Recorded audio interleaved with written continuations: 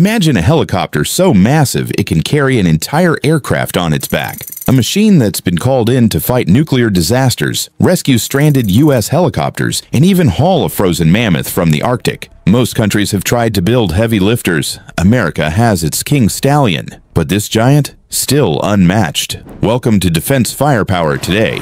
We reveal why. That Mi-26's max takeoff weight is approximately 56,000 kilograms, and it was designed to move 20,000 kilogram payloads, numbers that keep it the largest helicopter in serial production. The U.S. Marine Corps' new CH-53K King Stallion, cleared in 2024, maxes at 36,000-pound external lift. That's still short by a quarter.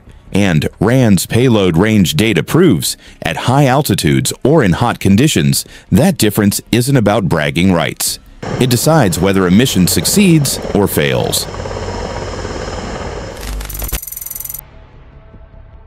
The Mi-26's edge isn't only size, it's transmission architecture. NASA's technical review details the VR-26 split-torque gearbox, including stamped titanium structures used to handle enormous shaft horsepower while reducing weight, radical for the era and widely studied in the West.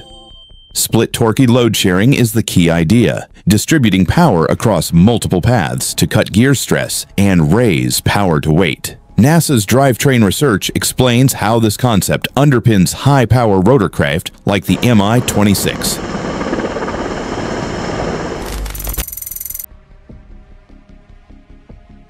At Chernobyl in 1986, when the reactor burned, it was this helicopter dropping tons of sand, lead, and boron straight into the radioactive fire. Few pilots survived repeated flights over the core, but they flew anyway. In Afghanistan 2002, U.S. Special Forces were stuck. A Chinook helicopter was stranded on a mountain at 8,500 feet. The solution? America called Moscow. A Russian Mi-26 lifted the crippled bird and flew it home because nothing else on Earth could. It's even fought wildfires. The Mi-26 TP with VSU-15 can drop approximately 15,000 liters in one pass. Guinness recognizes it as the largest helicopter firefighting system in the world. And in 1999, deep in Siberia, it hoisted an approximately 25-ton woolly mammoth encased in ice. An extraordinary one-off lift Smithsonian documented with operator testimony. No other helicopter could have said yes to those missions. This one did. On 19th August 2002, a Russian Mi-26 was shot down near Konkala, Chechnya, and crashed into a minefield. 127 fatalities, the deadliest accident in helicopter history. Contemporary policy analysis and humanitarian reporting captured the aftermath and accountability. To stay relevant, the type has been modernized.